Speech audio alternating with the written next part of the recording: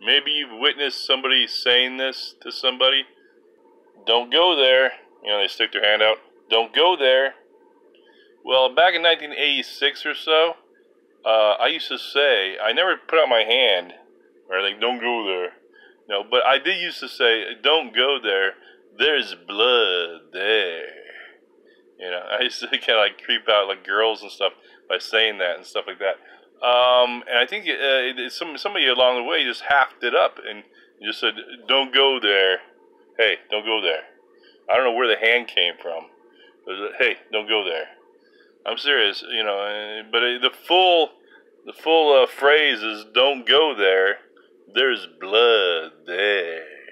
Kind of a Bob Dylan accent, kind of a thing. There's blood there. I used to do. I used to go to Bob Dylan there.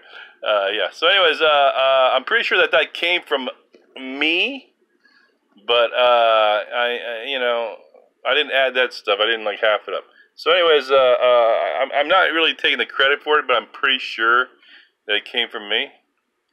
All right.